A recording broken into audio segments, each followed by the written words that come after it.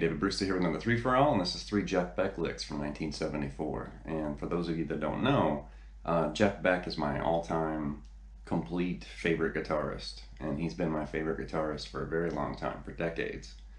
And I know I've had a lot of people ask me, students and friends and people I played in bands with, or girlfriends or whoever, and like, who's your favorite guitarist? And I know my answer has consistently confused people because I think, people that kind of know me or barely know me, they think, all right, it's probably Van Halen or Yngwie or Steve Vai or somebody like that, John Petrucci or Paul Gilbert. But it's Jeff Beck, and it's been Jeff Beck since I was a teenager.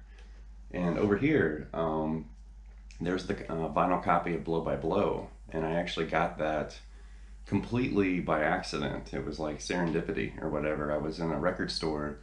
I was about 12, maybe 13 years old, and I didn't have very much money. And I knew who Van Halen was, and that was really the main guitarist that I knew at that time. I was young.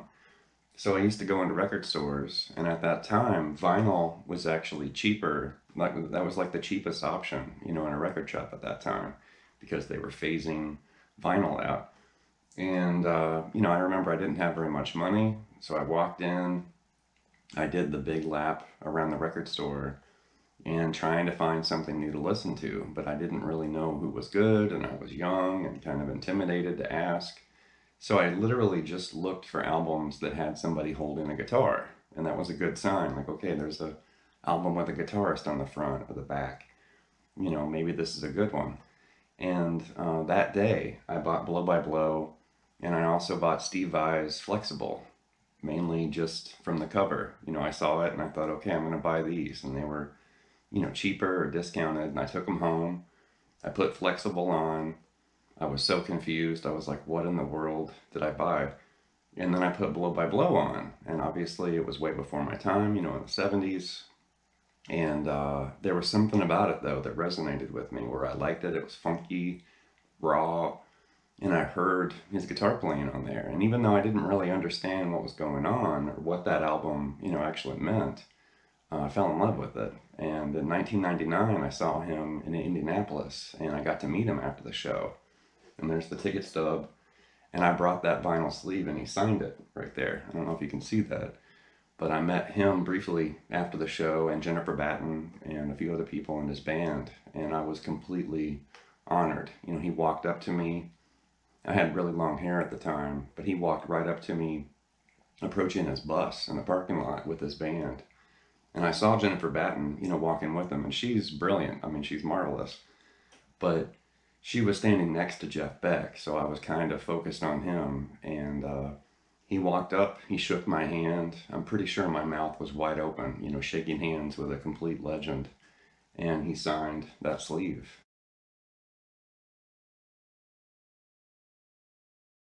When I started putting this lesson together, I wanted to reveal some different things that aren't necessarily common knowledge for most people out there. I mean, Jeff Beck has been featured in guitar magazines. There are books about him. The On the Run DVD, kind of his video biography or whatever, is brilliant. It's great. But there are some, like session appearances and albums that he appears on that a lot of people overlook or they forget. And some of those appearances, actually, he didn't use his actual name. He's kind of used like a fictitious name or a pen name on the album sleeve or the credits. So that's created, some confusion too.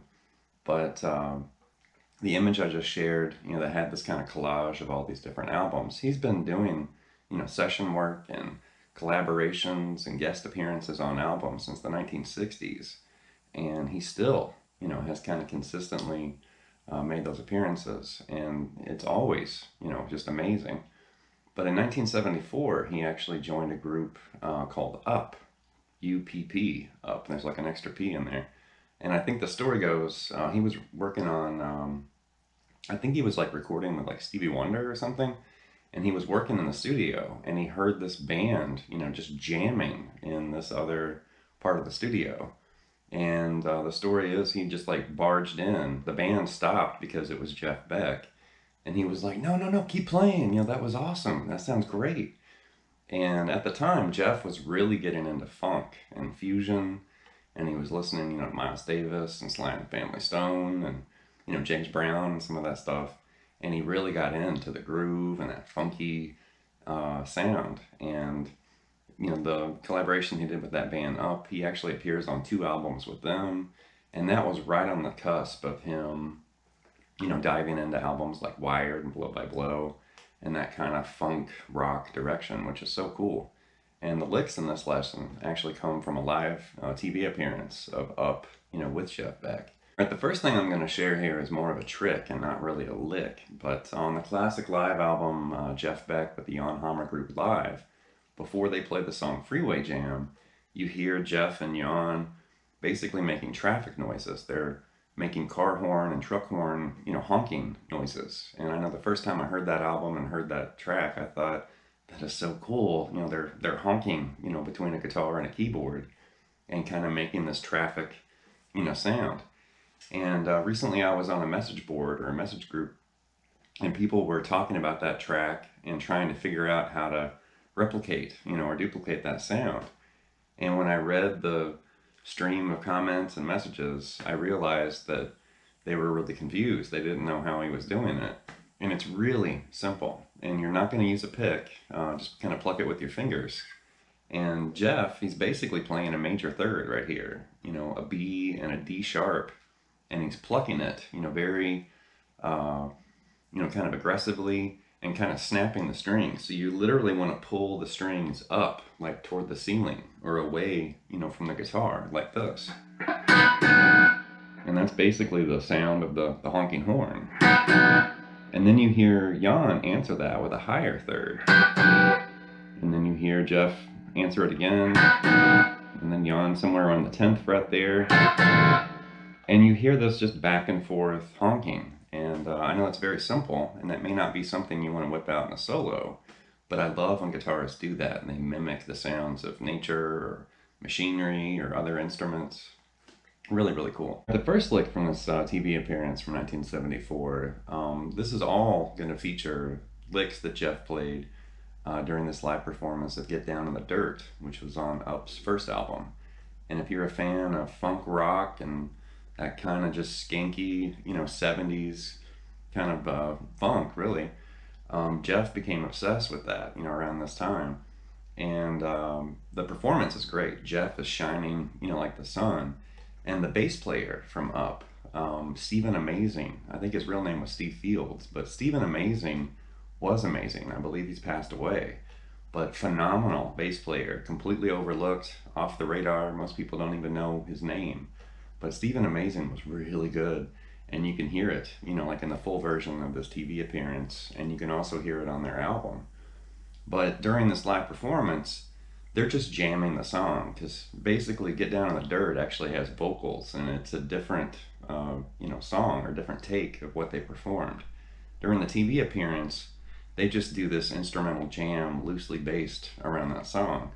And this first lick is the opening phrase that Jeff's kind of playing with in the beginning.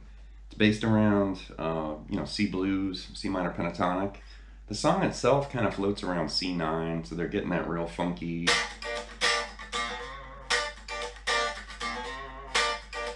that kind of feel.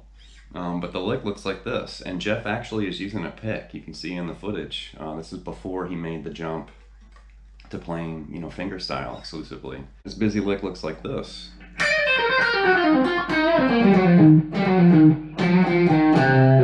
And there you can see it's based around, C minor pentatonic, C blues, and it's definitely a busy, kind of dizzying lick too, because he's slurring and kind of mixing the notes around.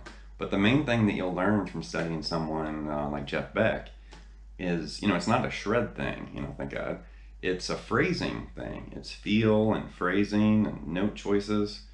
And out of the Yardbirds kind of trio, Clapton, Jimmy Page, and Jeff Beck, Clapton's kind of more the traditionalist, just a firm hand in the blues. And Jimmy Page, definitely a huge blues fan. But then he also dabbled in, like Indian music and some of these other sounds. And Jeff Beck's the same way. For 3 guitarists that played in the same band, at different times. Of course, Page and Beck played in the Yardbirds at the same time, briefly. But they all 3 have very different styles. And out of those three, I personally prefer Jeff Beck. I'm a huge, Jeff Beck fan, but I'm also a big Clapton and Jimmy Page fan too. But this lick, it's a great, kind of warm up and just a busy little phrase you can throw out. So one more time there.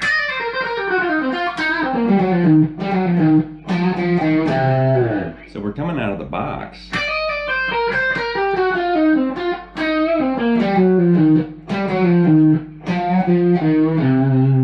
And he's also adding that D note right there. But he's blurring and grabbing the G flat, which is the flat 5. He's also hitting it right there on that lower part of the phrase too.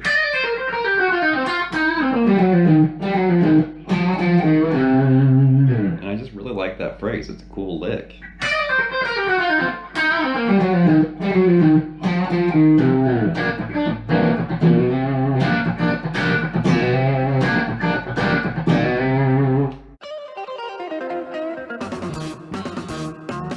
The next lick from this jam is another kind of C pentatonic, C blues idea. And once again, he's doing these quick pull-offs on the G string. And it's phrased and arranged in a different way. He's also throwing in like a double stop bend, which is cool. But it looks and sounds like this. And there you can see we're basically, starting on the note G and then descending a 3-note pattern on the G string, G flat, F to E flat.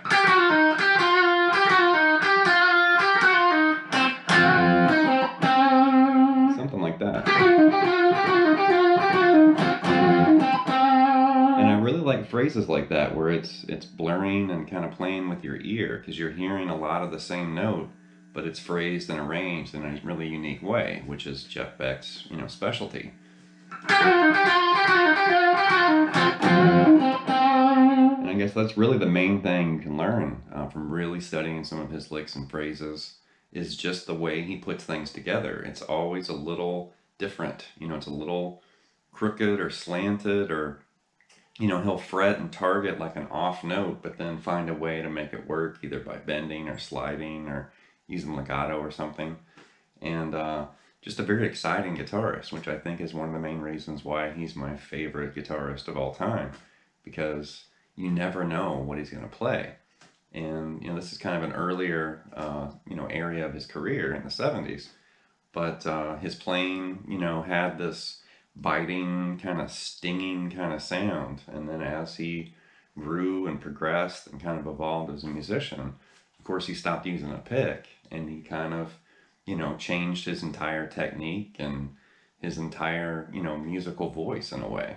And he plays much differently now than how he did in the 70s. And I love it all. I love the modern Jeff Beck, but I do really love the early Jeff Beck too, the 60s and 70s and 80s era. All right, the next lick from this jam, everything shifts to A minor 7, and Jeff starts playing a solo over this just driving groove. And he's starting, way up in the box, up around the 17th position out of A minor pentatonic. And this also reveals Jeff's kind of signature quirky bending. And he's historically always found really interesting ways of taking, standard licks and phrases from blues and rock players and then twists it, mutates it into something quirky and a little bit different. And I think that's one of the exciting things about his style is, you hear familiar sounds and phrases, but then you hear these bizarre and kind of out there phrases too. And I really like that, where he kind of spices it up with these unusual licks. And it looks and sounds like this.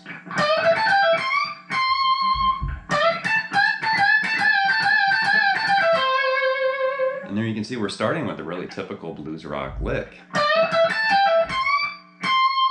And then he starts doing these choke bends where he's bending a note and then silences it, and then frets a note and silences it too. So it's kind of staccato and very percussive, like this.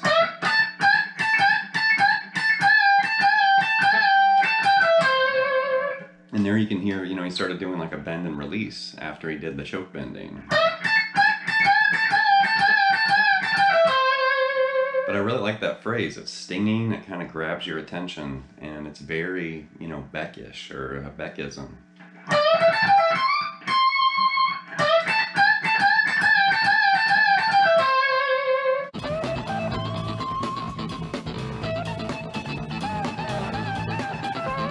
bonus lick from this live performance. And during the performance, Jeff kind of kicks everything off, and the spotlight's on him, and some of the licks we just looked at, are performed. And then he kind of finishes, that initial jam. And then the bassist I was talking about earlier, Stephen Amazing from Up, he plays like a 20 or 30-second bass solo, and it's killer, just wicked, bass chops thrown out. He finishes. The drummer, which I can't remember the drummer's name off the top of my head from the group, but he plays like a 20 or 30 second solo on drums, and then the spotlight's back on Jeff Beck again. And when he comes back in, he's actually rolled the volume down on his guitar, so it's a little quieter, and he's playing this really kind of quirky, spastic little blues lick, and there's a lot of feel and expression in this little phrase. So it's not really like a shred thing or something like that. I mean, Jeff Beck is never about shredding, thank God.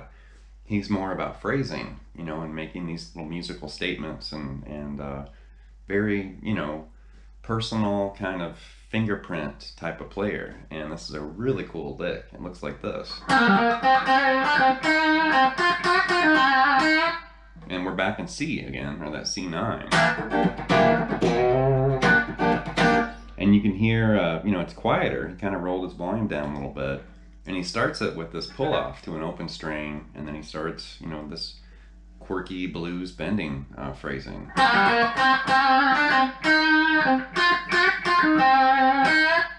One more time there.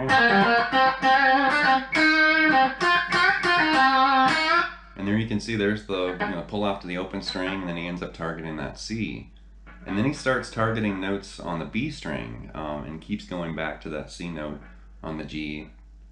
And he's using like little half-step bends and whole step bends. And he's flirting with the same kind of group of notes, but he's attacking those notes in different ways, which, it catches your ear, catches your attention.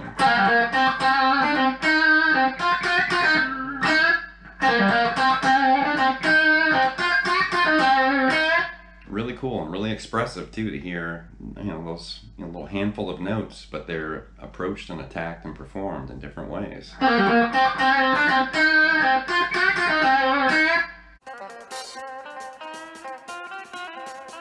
Alright, that's going to wrap this look at 3 Jeff Beck licks from 1974. And as I've stated into this camera about other artists and guitarists, I featured on this channel, this time I'm emphatically saying, I'm a huge Jeff Beck fan. I've read books about him. I have a lot of his music.